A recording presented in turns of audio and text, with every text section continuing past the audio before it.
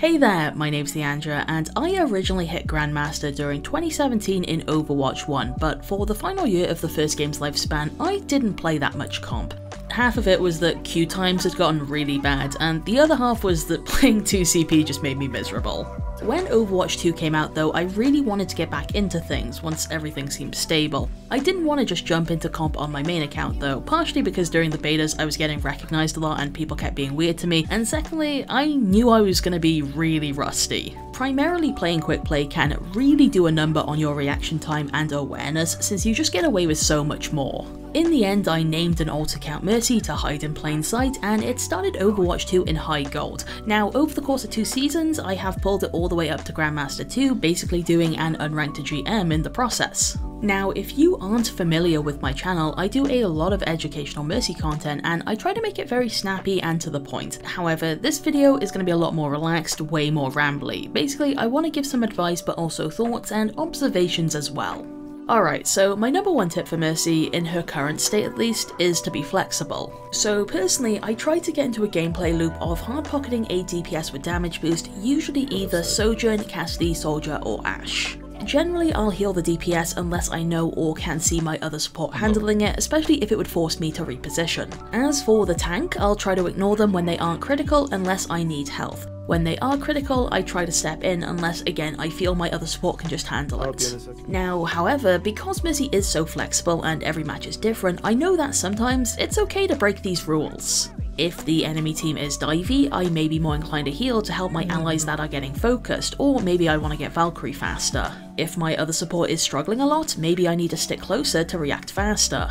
There is definitely a difference between a player who heal bots because they think that's what support is, versus someone who does it occasionally because they know it's the right move in that specific scenario, although even then there is a good chance you can push damage boost a little bit. It sounds obvious, but minimizing your deaths really is the main key here. If you have 0, 1, or 2 deaths in 10 minutes, you can easily get 2000 or even 3000 damage amplified and a ton of healing with a 50-50 offensive-defensive beam ratio. I actually really like something that Venter brought up in one of their videos, which is to aim to see yourself in the kill feed as an assist icon as much as possible, because that can be a good indicator of contribution. With the matchmaker being kinda wonky, I had a few games where my Sojourn was incredibly cracked, like pretty much able to solo a team fight by herself, while our other DPS and tank were just kinda terrible.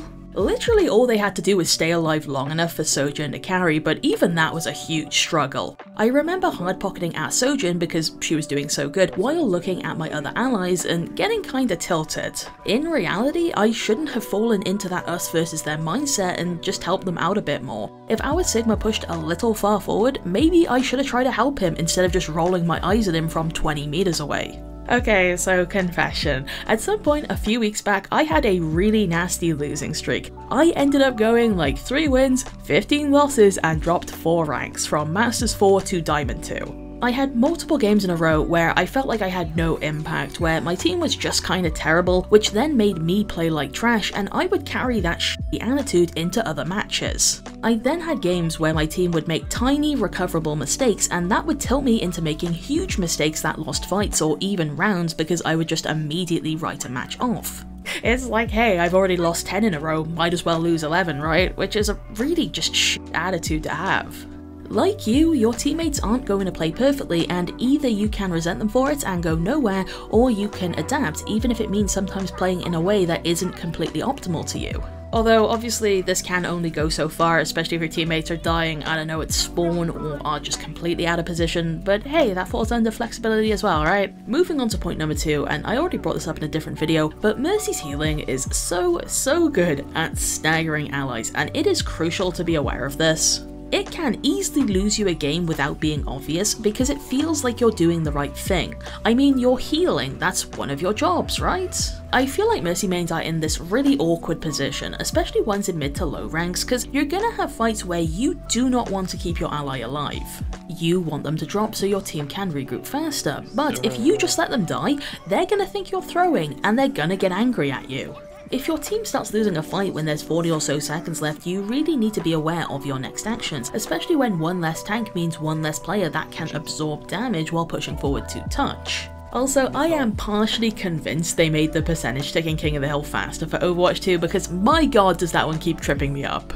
But yeah, in fights that are definitely lost, please consider damage boosting your teammates instead of healing them so they die faster, while also potentially getting a bit more ult charge out of it, especially when there's less than a minute on the clock. Moving on to point number 3. Oh my god, I have fought with Mercy's Resurrect so much. I really don't know if I like it in 5v5. So during season 2, I went through a patch in Low Masters where I was reviewing my games, and it hit me that genuinely most of my deaths were during or after my Resurrects, and it's not like I was going for them in front of the enemy team or out in the open. Generally, I thought I could get away with them. The thing is though, having one less tank on your team means less potential protection, but what people forget is that it also means that it's easier for enemies to push past the rest of your allies to get to you. This is especially an issue when Roadhog is meta, which he was during season 2. I also realised that because I was having issues getting Resurrect off during fights, I was more inclined to go for them before and after fights where they're usually less impactful. For example, if my team is attacking King's Row and Roadhog drops here, generally I won't res him unless we have picks on the enemy team or the clock is really low. If I do res him and Anna gets immediately sniped, we can't push in anyway, but my ability is down. If I do res him and my team makes a good push but then someone dies, well now I can't res when it would bring my team an advantage. When I was stuck in a bad headspace, I just didn't care about any of that. I just wanted to stop holding onto my ability for minutes at a time. Being more conservative with reses, being smarter about it, and tracking fights even harder is what I immediately started working on, because I knew my rank wouldn't move if I didn't. Being able to tell when a fight is still winnable after you've lost one or more allies versus knowing when to back out and regroup is one of the most complex Overwatch skills to learn. The answer will change from fight to fight, however I think it's worth keeping in mind that one big strength of Mercy's healing now is its low effort consistency. There will be disadvantaged fights where just keeping your allies stable with healing and confirming kills with damage boost will be enough to offset a missing player. Rather than going for a risky res and dying to an enemy you didn't account for, sometimes it is just better or enough to keep everyone else up until your ally returns. Also, learning that there's a lot of Mercy mains in Grandmaster that only get between 4 and 5 reses per 10 minutes was honestly really comforting to hear and one of the biggest driving forces behind me getting my shit together. Moving on to point number 4, get comfortable with a hero that isn't Mercy and preferably not Moira either, then get comfortable with their utility. Personally, I picked up Kiriko and Niandra. I fully believe that Mercy is flexible enough to be viable at all ranks with carry potential, but once you hit Low Masters, you're gonna start playing with other Mercy one-tricks a lot more often, while also hitting the point where Moira's lack of utility becomes more noticeable. At that sort of rank, sure, it is possible to autopilot and healbot your way to victory because you're not comfortable using that character's damage, but it does get harder and it's not really something you want to rely on. That's also not to say that Moira is bad or unplayable or anything like that, but if the enemy team is destroying you with anti-nades that you can't cleanse, or if their Zenyatta is putting the funny purple baseball on your tank and just not letting them play the game, well, Moira just doesn't really interact with any of that. All I'm trying to say is, it never hurts to have a couple of options, you know? So those 4 points are the main things I wanted to bring up, but I have a few other thoughts as well. One thing I was going to reiterate is that I feel like Mercy TikToks and Mercy montages make it seem like your positioning always has to be very flashy with lots of darting about, when in reality sometimes it's just very simple and boring. Sometimes you press one button from behind a wall and that's it, but I feel like most players know this after the GA nerfs. Another thing that's worth doing is identifying your win condition and what your team is weak against. So for example, if your DPS are struggling, do you have a tank with an ultimate that can consistently win a fight? If so, could it be worth giving them extra attention so they get their ult faster? A good example of this is Grandmaster, as keeping him up through his ultimate can often be an easy fight winner, especially at mid to low ranks. Also remember that Nanoblade is pretty good at keeping Mercy in check because she is often ran with a support that cannot counter it easily. Lastly, I also think it's worth examining matches where you're playing Mercy and the enemy team is not running her.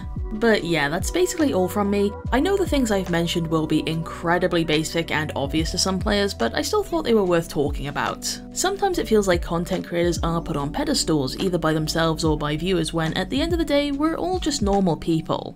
Well, most of us anyway. Actually, let's not get stuck on this, let's just move right on. There's a reason why I try to be positive and understanding while intentionally not branding myself as a PMA content creator, because I don't want to pointlessly burden myself with unrealistic expectations. Anyway, thank you so much for watching this video. Since it's a little different from my normal stuff, feel free to like and subscribe, and have a nice day.